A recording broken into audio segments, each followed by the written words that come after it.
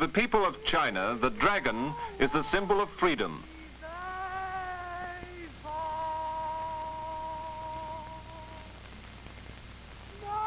As it flies skyward, it releases man's spirit from earthbound actions and makes it one with nature.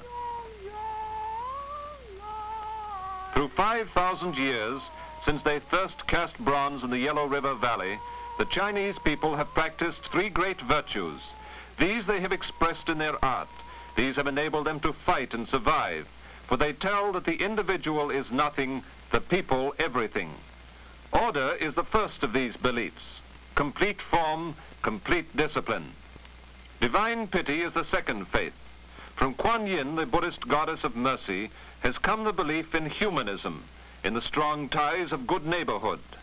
Do not unto others what you would not have others do unto you, said Confucius. Within the four seas, all are brothers. We see man in his right perspective. The hermit gazing at the mountains and the waterfall sums up the true place of man in the scheme of things.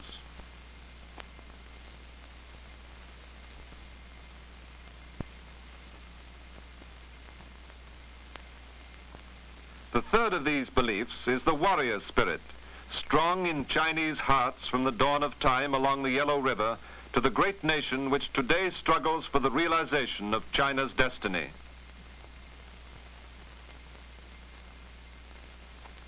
That spirit sums up 50 centuries of national prowess. Through this spirit, China has always been able to repulse or absorb those who sought dominion over the vast mystery of her land. In 5,000 years, she absorbed successive invasions. The men of Turkestan, moving eastward past the Pamirs and the Hindu Kush. The Tatars surging over the open plains to the north of the Altais and down into Shantung. The Mongols and the Manchus. And in recent times, the Japanese, who knifed and prodded the body of China and spread their dominion over great areas of her rich land. All these came to conquer and were beaten back or absorbed. China was strong and cultured when her neighbors were little more than savages. The Chinese had a system of organized self-government and a cultural heritage in the days of the Great Yu, almost 5,000 years ago in the valley of the Yellow River, in the times of the Xia dynasty, before even the Great Wall was built. Today in Canada, the Royal Ontario Museum contains one of the finest collections of Chinese art in America. Here one may read the story of the art of China from the earliest times. Her written tongue was first inscribed on bone.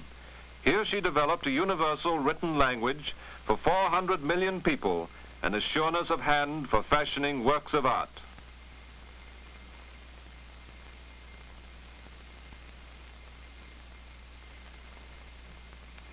Today, in the great dikes by the river, we still find the ancient pottery, hand-turned from the yellow earth and of exquisite shape.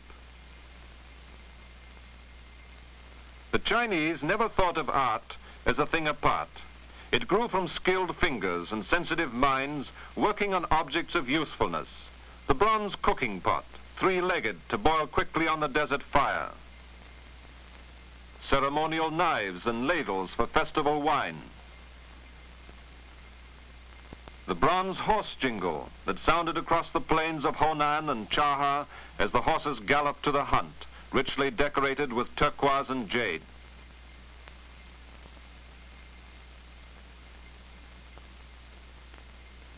In the days of the Shang, nearly 4,000 years ago, the Chinese people created the finest bronze work in the history of mankind. Their bronze found a place also in mechanical objects, connectors to link the timber beams of a house, ingenious knockdown assemblies for holding up ceremonial awnings against the summer sun.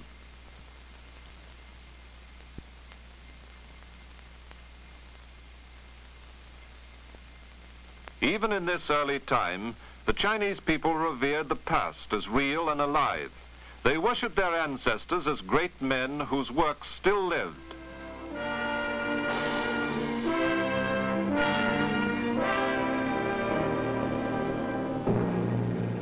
into the great tombs, which still rise like huge sentinels on the ancient landscape of the Huanghe River, go the remains of earthly life. Here they receive the homage of generations of sons. They lie beneath the guardians of the eastern and western gates, carved in soft limestone. Into the tombs go carvings of the animals men lived with.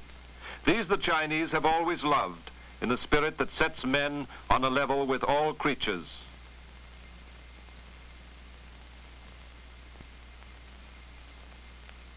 In pottery, bare or covered with rich glaze, and later in cast iron during the Han and Wei dynasties, at the time of the birth of Christ, the craftsman created the creatures he knew. He turned their shapes into objects of ornament and of use. His lamps filled with oil, burning long wicks in the back of a sheep, or the mouth of a phoenix. In the candle tree lamp, the artistry of the Chinese bronze maker finds its highest point.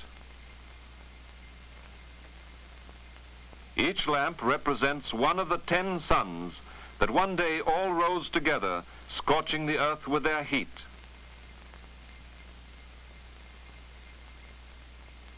But the heavenly archer, with his unerring arrows, put out all save one, the one we know.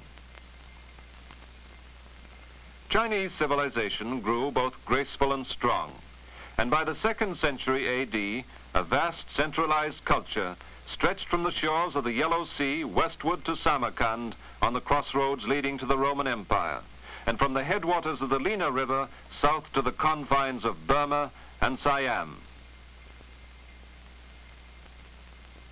In the 3rd century, the image of Buddha crossed the Himalayas to challenge the order of Confucius, with belief in the fleeting quality of life.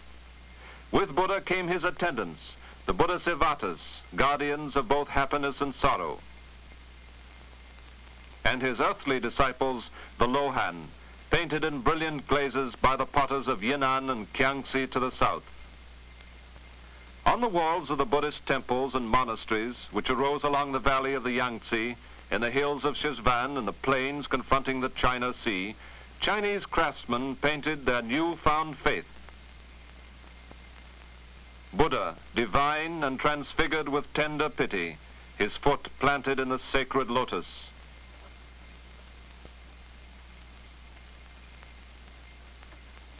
Yet the Chinese craftsman preserved the warrior tradition, and during the Tang dynasty, at the time of Europe's dark ages, his art burst out with surpassing vitality. Often legend tells of horses so charged with life that they galloped away from painter and potter alike.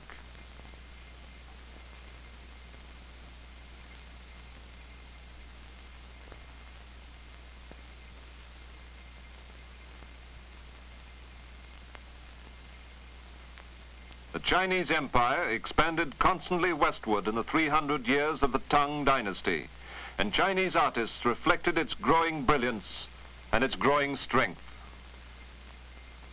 The twin-humped Bactrian camels yearly led the silk trains over the long route through the Gobi Desert to Smyrna and back across the steppes of Karakum to the valley of the Yangtze. Village life was vigorous with competitions and games. And in the courts of the city and country houses, a new graciousness came into everyday life. This was the glory of the Tang.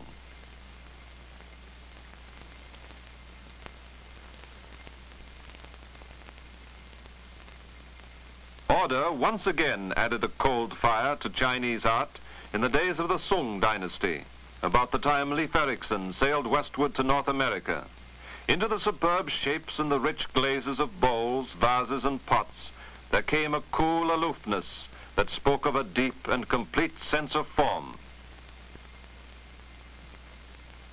According to ancient Taoist philosophy and its belief in the complete identity of man with the rhythm of nature, the soul merged with the wind, with the clouds and the mountains and the waterfalls.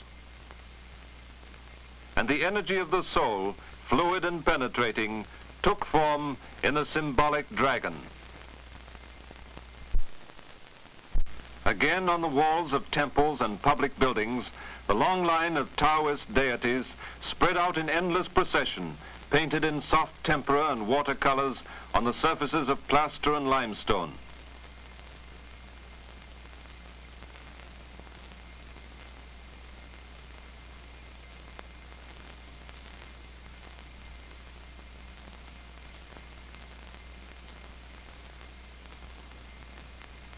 Through Taoism, man understood the unity of the universe. He recognized the kinship between his own life and the life of animals and birds. Man is lord of the world, but only because he has gone out into humbler lives than his own and has understood them. This attitude penetrates all the arts of the Chinese people. Canada, a young country creating her own philosophy and culture, has taken to herself these images of an older land. By studying them, we learn to look upon China and the Chinese people with new understanding and respect. To all Chinese people, the men who sit in judgment in the towns and villages, the peasant mother with her child, the gardener who drives off evil spirits. To all is common the feeling of humility before the creatures of nature.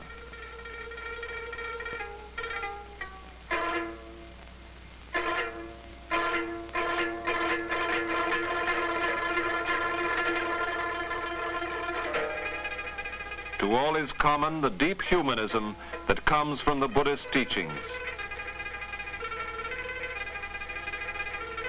The Chinese people today are taking their place among those nations which seek to spread a universal concept of man's freedom and dignity. Such a concept is in accord with China's history, her culture and her arts, which are China's glory.